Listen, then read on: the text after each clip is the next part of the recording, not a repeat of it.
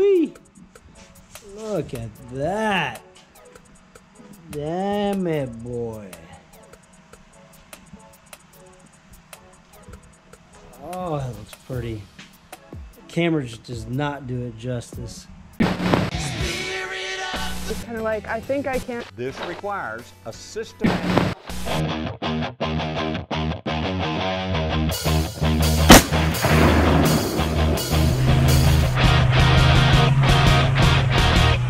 This guy's not to be messed with. Not to be messed with. Welcome to Texas Beard Adventures. I'm Brad Harrell, and today we're going to be working on a 50-inch light bar, a cheap Amazon light bar, turning it into a badass Texas flag light bar. And it's going to be sweet. If you're new to my channel, consider subscribing and hitting that notification bell so you know when I post new videos. All right. So what we got here is we got ourselves a cheap Amazon light bar. I've already removed the plexiglass here, and what it has is it has these two. It's got these rubber gaskets that sit in the channel, and then it has these. These are little T brackets. You see the end of it there. It's kind of like shaped like a T. It's marred up right there on the end because that's where I was hitting it with the screwdriver. And what I did is I got my screwdriver and I put it right here and I just banged that out. And then that plexiglass, it just pulls right out once you get both sides of the retainer, T-bracket retainer out. So I've taken that out. I got my Scotch-Brite, okay? Got a piece of Scotch-Brite. And I've roughed up the edges all on the reflector. And then I've done this on one other light bar. It wasn't this big. So the other one was a 20-inch. This is a 50-inch. And you could get these at Amazon for about 60 bucks, something like that. I'll put the link down below so y'all can go check out this light bar. If you want to go buy it, you can use my link to go do so. These are nickels, and the nickels cover the hole just perfectly. Watch this. Perfect. So I used the nickel and I covered all these holes. This is going to be the blue side up to the tape. And this is 1, 2, 3, 4, 5 sections. We got 2 that are separate, like smaller individual ones. And it is roughly 16 inches long, this part. So I'm going to do this in blue, and then I'll do this part here in red and white. And yeah, it's going to turn out really nice. I really like the look of these. There's one manufacturer out there that you can get these already made, and they're really nice, but I can't afford them because it's like $1,000 for a 50-inch light bar with the Texas flag theme.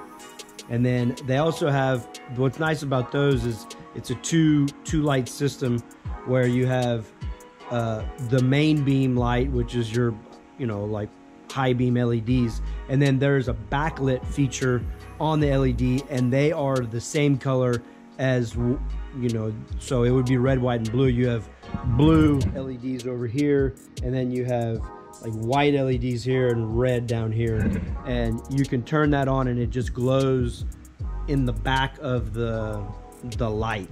So it's pretty neat. But anyway, mine doesn't have that feature.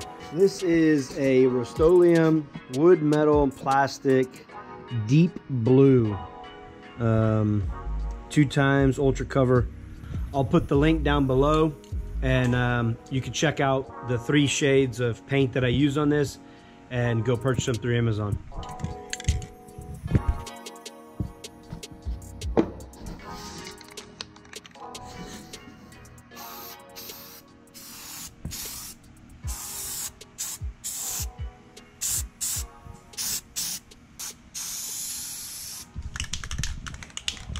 All right, let that dry up. All right, so it has been a couple of hours and the blue is dry now. I got the nickels and I just scraped it off with my finger. See how it's all blue? You just pry it off and it'll let loose. That's what it looks like there. Okay. It's a little, some places it's got a little bit of kind of the paint goes up, but I've started putting the nickels on this side, and what I'm going to do is I'm going to finish taping this off on the line in the middle, and the top is going to be white, and then of course the bottom is going to be red. So I'm going to finish taping this off, and then I'm going to spray it, and I'll have to disconnect it from the Suzuki, the wiring. I'll have to cut the red, the power, and I'll just undo the ground, so that way I can go ahead and take this off, set it in the shed over there, because I got to take this into town to get some muffler work done on it. I messed up. I should have went ahead and taped it first before I put all the nickels on there, because now the nickels just want to move all over the place, and that's not what you want. You just want to follow that line right there's a kind of like a diamond in the middle.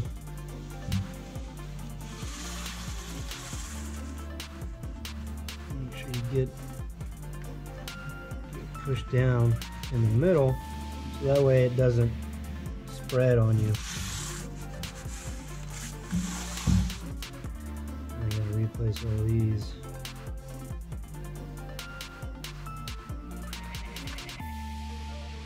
The nickel is just the right size for the holes on the reflectors.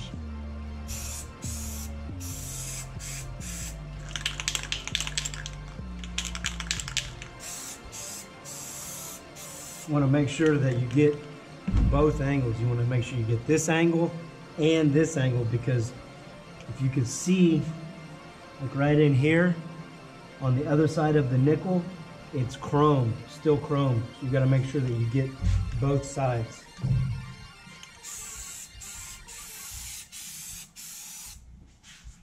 Now we will go ahead and let that dry up, and we'll come back and do the red.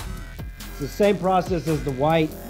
Take this piece of tape, run it down the middle, and then put the coins over these. I took the white ones off and put them over here because I was running out of coins. The blue ones are still on. I taped this up because I noticed when I painted the white, I didn't have the blue taped, and it ended up getting a bunch of white speckle overspray on it. So I had to put the coins back on the blue and then blast it with a little bit more blue. So I learned my lesson, covered this up, covered that up, and this sucker will be ready to go. I can already see it drying. I built one for Mark Carricker over there at Homemade Everything, and if you haven't checked out his channel, go check it out. He's battling cancer right now, and it's a bad deal, but he's gonna make it through it. And yeah, I made him one. It was a 20-inch light bar, and this is a 50. So if it turns out okay, I want to make a couple more for. I want to make one for my work truck and my black truck. Well, Frankenstein the Fummins. Yeah, just be making Texas light bars for everything. Be awesome. All right, so I've got the light all cleaned up, ready to go. I've started lacing. The lens is on here, and I've got the lens on here. It's right here, and I'll tell you, I've got a knot here. This is for the gaskets. I've got this at the end. I'll tell you what that's about here in a minute. These are, you see the end. Those are the rails that slip in, okay? In this channel, there's a channel right here at the end. The lens just sits in there. The gaskets go underneath. You can see that gasket right there underneath. The lens is right here. You can see it flopping. So these were about to here, somewhere in there.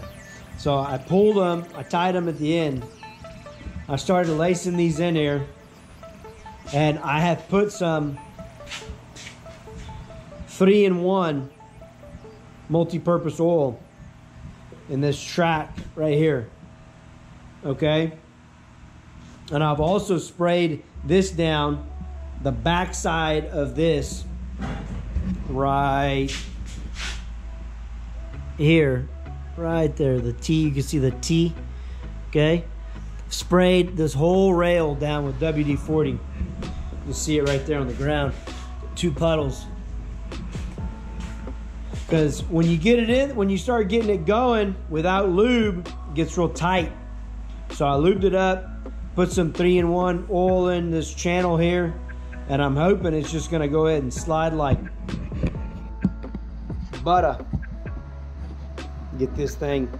Oh, one of the things that I wanted to show you was there was a couple of instances where the red had bled through, because I did the white, I did the blue first, the white second, and the red third. It was the last color I did was the red. And what happened was there was some instances where the tape was not stuck on there real good, and the red bled through onto the white. So I got this, it's not ideal, it's all I had though. This green scratch cloth. I got some white paint. I sprayed a little bit on the end of it.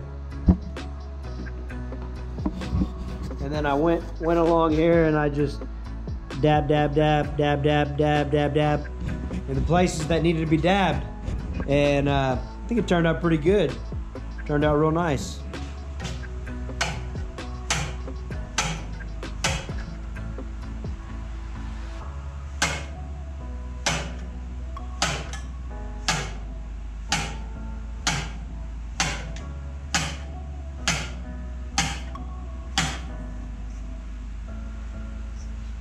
Perfect.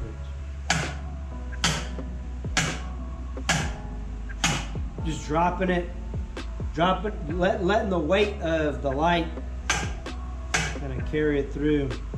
Oh yeah.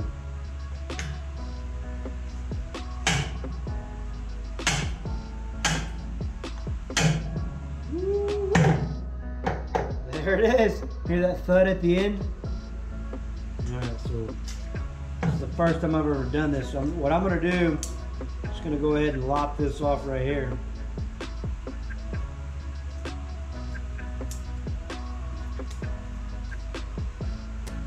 Sweet. Oh boy, look at that thing. Look at that. Oh man.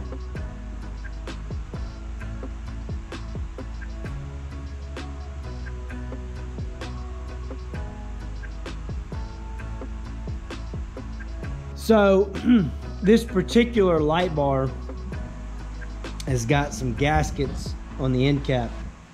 The last light bar that I did this Texas flag theme on, it was a 20-inch light bar, and I liked it better. I liked the design of the light better because it had screws all along here, and there was a gasket on the back side of it, unlike this gasket, that held that was just behind it. And I thought that was a better design. That's the way one of my other light bars is, but I like the look of this light bar better, but getting it disassembled and getting it reassembled was not that bad, but getting it disassembled was a pain in the tuchus. It took me and Doug a good while just to make sure we didn't break anything and to get it all undone, because everything was very stiff. I mean, I've had this light bar for probably, shoot, if I had to guess, 4 or 5 years at least. And what happened was that it had condensation back behind the lens, and that condensation, I don't think it, well, I mean, it was water behind it, but what it was from was one time that I was cleaning it and I had pressure washed it, and it didn't take well to that. But up until that point, before I had pressure washed it, didn't have any condensation behind it. So it just can't hold up to, it can hold up to rain, but it can't hold up to high, you know, like 2000 PSI, you know. But these other lights that have the drilled right here, they can hold up to that because I pressure washed my other ones and I've had no problems. So anyway, I'm gonna see about putting this thing back together, get it back on the blood wagon, and I'm excited. I am super stoked. I've been wanting to do this for years. All right, just went and got my 3mm Allen wrench. Snug up this last bolt on this end cap. Make sure you got the gaskets in there correctly. They just kind of snap in place underneath the end cap on the light bar on this style. It's not rocket science. Figure it out. All right, guys, I did not find the bolt, but I found one that is the exact same size. It was one that I had taken off a while back. I don't know from what exactly, but it'll work. I found the infamous 10mm socket. Let's see if it fits. Yep, fits. Snug that side up, my hand.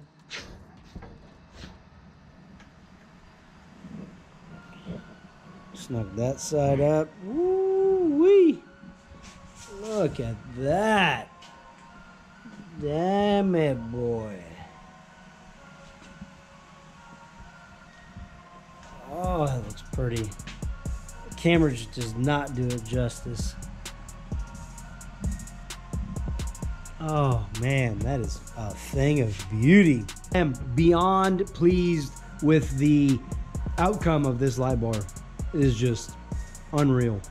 I will put the link down below for all the products that I use in this video. The light bar, the paint, the Scotch guard, I mean, just everything. I'm gonna put it down below. So do me a favor, go over to Amazon. If you wanna purchase the products, go ahead and do so through the links that I provide. If you enjoyed this video, do me a favor, subscribe if you haven't already, and hit that notification bell so you know when I post new videos. Check me out on Instagram at Texas Beard Adventures. Me and the wife and the kitties do all kinds of crazy stuff over there. And I'll catch you on the flip side. You dang hillbillies. Number 2? Yes. No. Tomato, pickles, and onions? I want everybody on it. Everybody.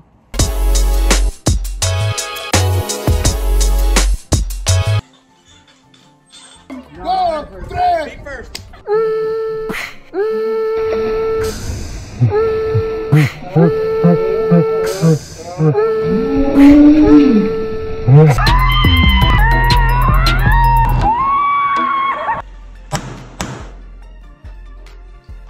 Now, try to run. You dang Land Rover. How many vices do you have? Half a dozen, probably. Oh, Way to go, Fred. 4th beer. Patrick. Ain't sitting too good. Wow! Chicken! My chicken got loose. Hey, have you seen my chicken? 10% really got me going. Is that DNR?